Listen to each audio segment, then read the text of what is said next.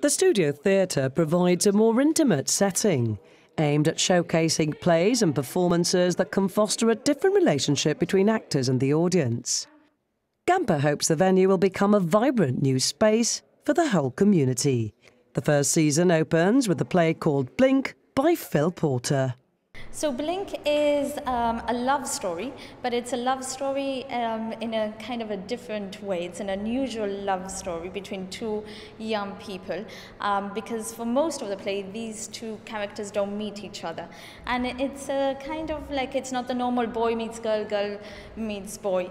And it follows an unusual path, which is funny at times, heartwarming, and a very touching story. It's a very complex play, I think, because there's a lot going on, yet it's very stripped down to what it actually is. It's just two people on stage basically telling the character storyline. It's a very different love story in the sense that it's only us two actually in the play, but at least for a very big portion of the play, we don't even recognise each other's, presence there in the play. So it's more a play, at least for that part of it, us and the audience rather than us as an actual character, which I think is really interesting when we start practicing it around especially this type of theatre where we can actually integrate into the audience. So how will the Studio Theatre work exactly? We invite anybody out there that wants to express themselves or create their own art to get in touch with us. This year we're working with kitchen studios. We're also going to have musical recitals. We have other theatre companies that are going to come and use the space. But what we aim to do with this space is for it to be a creative hub and a place where people can come and express themselves and create their own work.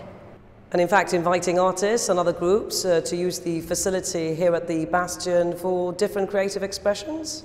Yes, we're always looking for new people to get involved, and this space is very versatile because you can move the audience around, you can set the stage however you like, or if you want to do an exhibition, you can use the space in many, many different ways. When we were redesigning it, we always had that in mind, that it could be a space which could be used in many different ways.